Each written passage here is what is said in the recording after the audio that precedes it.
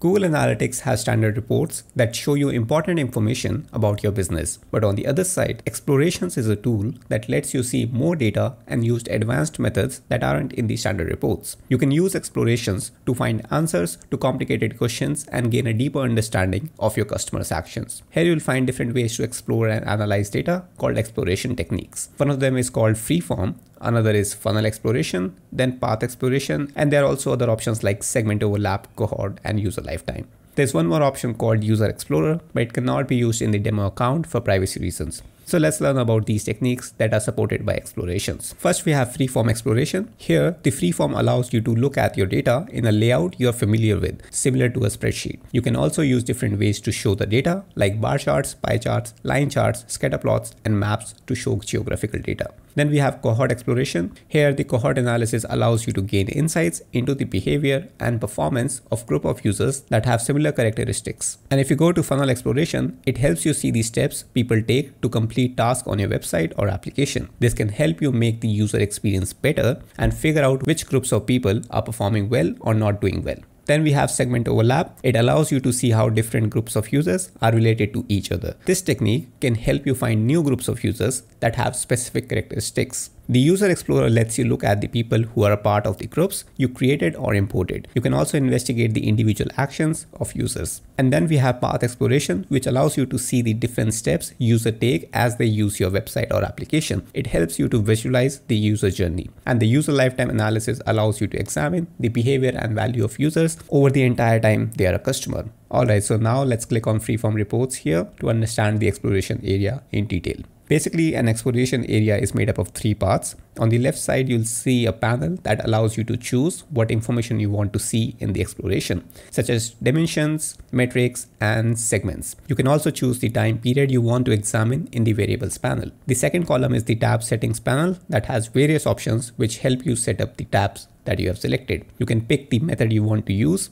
add information from the variables panel, and change settings that are specific to the method you choose. And then this large space on the right side of the screen shows you the data you selected using the method you picked.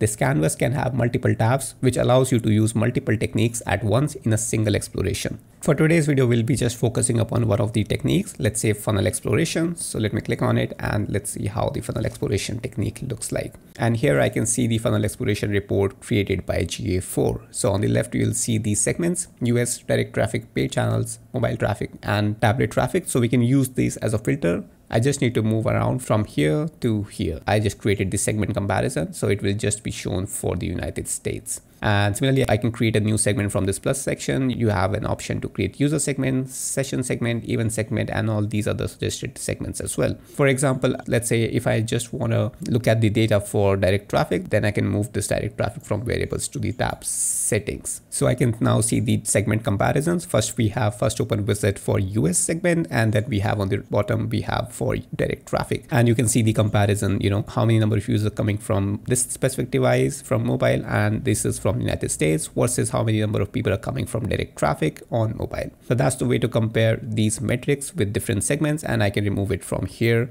as well if I want to, and just remove it. For the breakdown, we have this option here. So it says device breakdown, but I can change this to something else as well. Let's say I want to look at the breakdown of country. So I can just bring country from here to here and just remove device category first and bring country from here to here. So instead of device category, it will now break down the funnel into country. So now we can see how many number of users are coming from United States and Canada and India. We can see the completion rate against these countries. And for these steps, if you look at here, these are the steps that are already added by GA4 on this specific report. But if you don't want to look at a specific step, we can just click on the cross button and it will be removed from this step section. So you can create all these steps here and see the breakdown on this specific panel. And you can also apply a filter from this option here. So if you click on it, you have an option to apply any specific dimension, event name, country, and you can just select country. Let's say add contains United States, then we can apply. So now it will be filtered out to United States only. The only difference here is like that was a segment breakdown, but here we are filtering this out. So if you want to look at multiple segments, you can do this from this segment comparison option. But if you just want to filter this out to a specific value, let's say users coming from paid channels or Google CPC or a specific Facebook ads, then you can apply a filter and look at the data for that specific condition. So we can also click here on the open funnel. The difference here is a closed funnel only allows entry at the initial step, while an open funnel allows entry at any point in the funnel process. And you'll see the difference in the data collected on this graph here. Alright, so that's on the funnel exploration technique, but there's much more to do in this explore section than just this, but that would be more on the advanced side and out of the scope for this beginner's tutorial video. But one more thing before we conclude this, when you're using exploration reports, there's some limitations, like each user can only make up to 200 individual explorations per property, and also a maximum of 500 shared exploration can be created